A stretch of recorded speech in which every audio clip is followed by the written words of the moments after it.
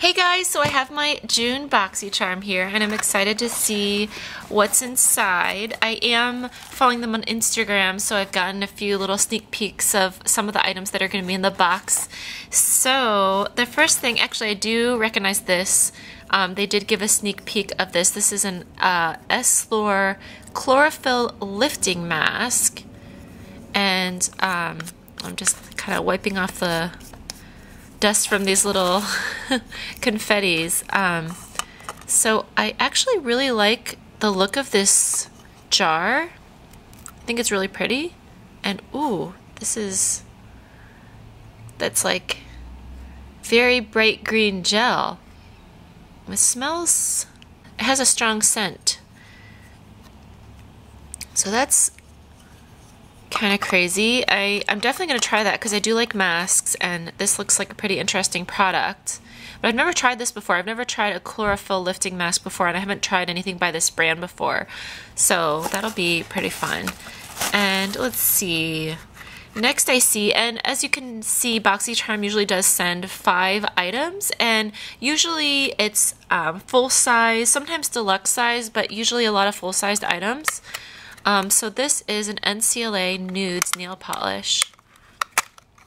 And I love these little boxes. I think we've gotten an NCLA nail polish in a previous Boxycharm box, but they're nice bottles and nice polishes, so I don't mind getting another one. And nude is always a good shade to have.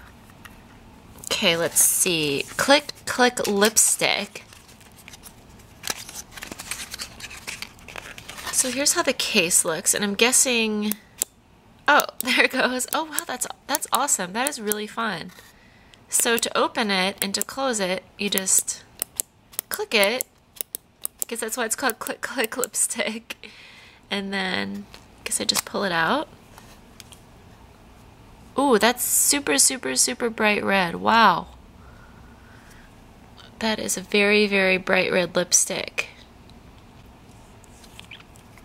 But I really love this lipstick tube. That is really inventive, and I bet this is one that never comes open in your bag. As long as you click it closed like that, it's just not going to come out, because you have to actually press in to click it and open it. And even after you've done that, it still has a little bit of a resistance, like you still have to pull it open.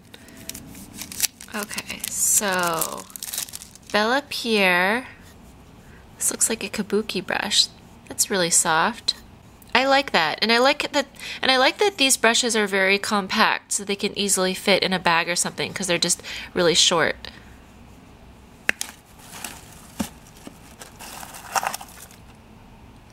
And this last product is the Beauty Crop Lightning Crew. It says nourished with pineapple and green tea highlighting cream. Oh wow, so I wonder if this is a full-sized or deluxe size, because at first it didn't look like a very big sized product, so I thought maybe it's deluxe size, but maybe it's full-size, because this is for highlighting cream. This is going to be a lot of product, because look, I'm just kind of taking a little bit out of my hand there.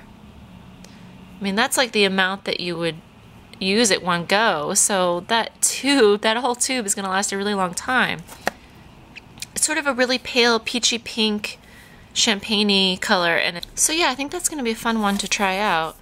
And it seems like it really stays put. Like, now that I've rubbed it into my hand, it's really just not going anywhere.